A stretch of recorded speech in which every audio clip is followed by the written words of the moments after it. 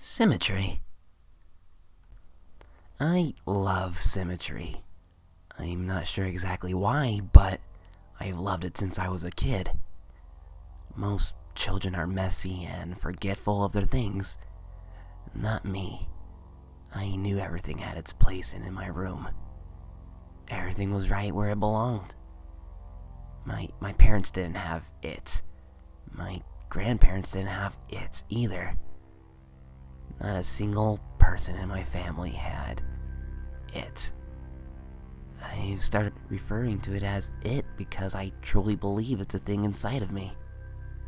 A stowaway that shouldn't be there but lives inside me. It's a need, a desire, a longing to be perfect. Perfect on both sides.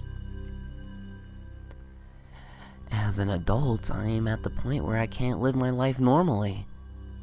I can't keep a job. Women don't stay with me because they can't handle it. Honestly, I don't even care when they leave. They're messy and make things difficult. They roll over to the side of the bed instead of staying on their own. They leave dishes on one side of the sink but not the other. I can't work anymore, so when they leave for the day, I have to stay home and fix everything. It's a relief when they leave for good. The feeling never lasts, though. Eventually, it comes back and finds something else that needs fixing. You may be asking, why would I seek out relationships to begin with if I can't even stand them? Well, it's hard for me to sleep in the middle of the bed all night without moving. Other than the relationship problem, my life is pretty much in order. I say pretty much because there is one last issue that must be dealt with. You see, I have what's called heterochromia iridium, or two different colored irises. My right eye was cornflower blue, my left pale green. Both my parents have cornflower blue eyes, my siblings and cousins as well. My green eye is the broken one. It makes me unbalanced. Every time I look at myself in the mirror, it stares right back at me. It's all I think about now. Everything is in its right place, except for my green little mistake. It didn't hurt at first when I dug the spoon under my eye. It didn't even hurt when I popped it out and it hanging out by my cheek.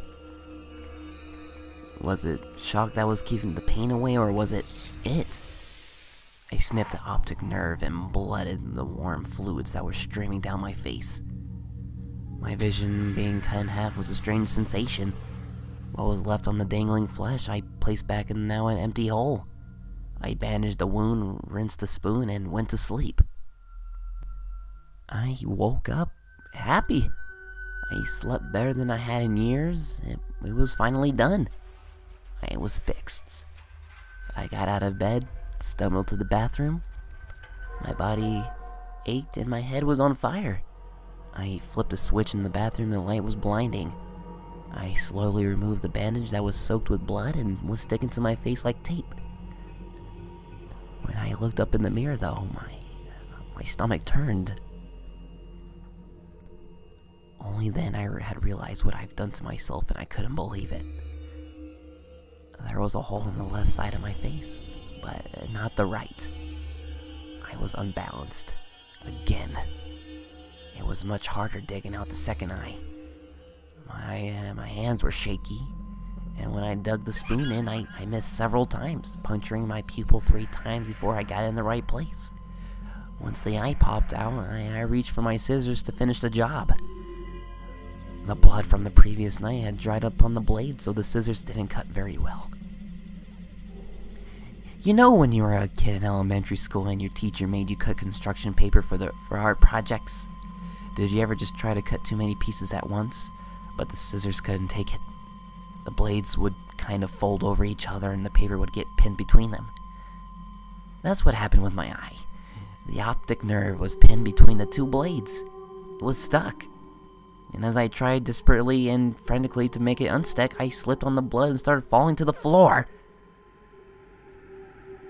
Reflexes kicked in, and I let go of my eye to break my fall with my hand. The weight of the stuck scissors to my hanging eye was unbearable. I couldn't stand up long enough to make it in the kitchen to get a knife. So I pulled. I pulled it straight out of my head. I felt the flesh tear from the inside of my skull. I felt it rip and spew liquids everywhere. I knew I was crying, but there was no telling the tears from the blood on the ocular fluid. When I heard the wet slap the bloody flesh against the tile floor, I knew it was done.